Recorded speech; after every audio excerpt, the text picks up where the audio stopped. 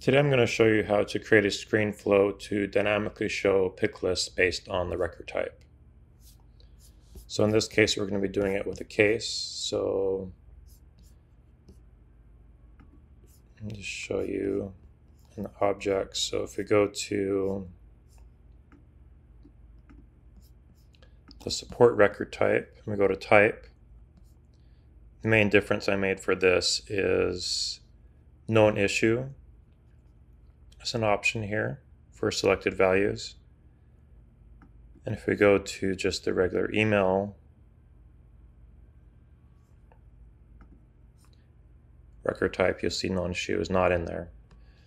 So obviously this works fine from the case directly. So say if you create a new case, email, then the type you see known issue is not here. And if you try to create one that's support, you'll see known issues there. So this works fine from natively, but from within a Salesforce flow, it's a little different. So I'll show you how that's done. So the first step is to create a variable. So create a new variable, and the type is record, and the object is case in this example that we're doing. So that's the first step you need to do. And within this, I go through this subflow in another video, but I have this looking for the support record type here. So I can grab the ID of that and I store that in a variable down here, record type support case. So for this to work, you just have to get a case. It honestly doesn't matter which one, so I just grab the most recent one based on created date. I just need that to use it later in the flow.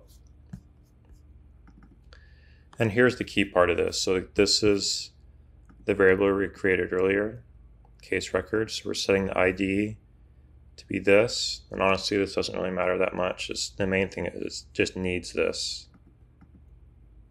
It's the most recent case ID.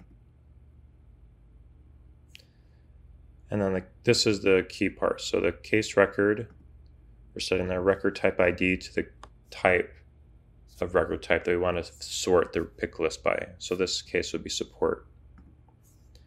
And the last step is a screen. So what's different here, all these are set up the same way. So here's our case record variable that we created. And then we can add basically any of these. So that's how I added these. So I can,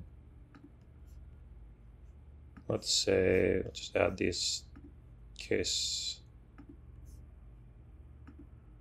type here. So how that would work.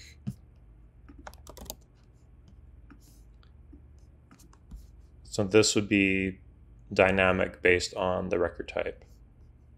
Basically any of these, honestly. And how you would set these on the case later is you would, on the create or update or however you're going to do this, is you would go to the case record. So case record, and basically all the fields that were done earlier on that previous screen you would select. So that's how you would pass that information along. So the same thing for case type, subject, product, and origin. So all we need to do now is debug this, and I'll show you how it works.